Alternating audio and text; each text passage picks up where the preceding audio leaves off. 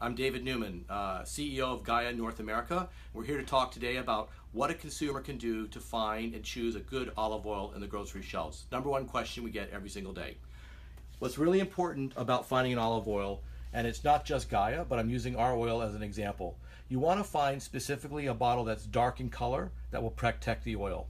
You want to also look for a single country of origin. That is a much better bet for you than trying to find an oil that may have a med blend.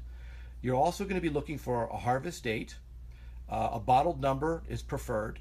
Any information about the nutritional benefits or the acidity levels of the oil, as well as any kind of flavor profiles, best before dates, and certifications that give you a good understanding of the oil has been verified by respectable sources. Things that you might find in a grocery store that are more troublesome could be an oil that sounds like it's from Italy, looks like it's from Italy, has things on here like 100% natural, which are really not proven. And then on the back, in very, very small font, it would say product of Italy, Greece, and Spain. That means it's a med blend. You don't know where it came from. You don't know the olive cultivars that were included in this oil. So this would be a product that I would say is very confusing to a consumer. Further, you might find an oil like this one that says Summer Fresh Extra Virgin Olive Oil, limited edition 2016 production, product of Spain.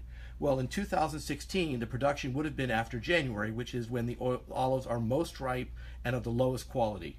And then if you read on the back, you'll find that it's an Arbequina variety, which is great that they name it, except they say that it was produced during the spring and it's best consumed during the summer. The problem is in Spain, olive oil is produced in the autumn or winter, not in the spring. So that is obviously extremely misleading.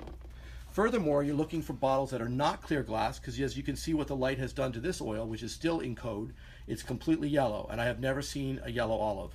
This oil is also 100% Spanish, which is great that it's single country. The problem is when you taste it, it is completely full of defects.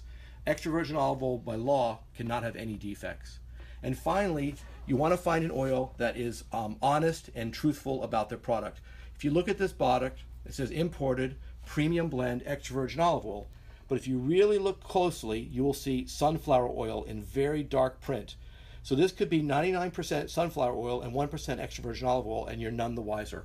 So please be careful when you're choosing olive oil, and if you're not happy with the oil you buy, take it back to the store, ask for a refund, and try again.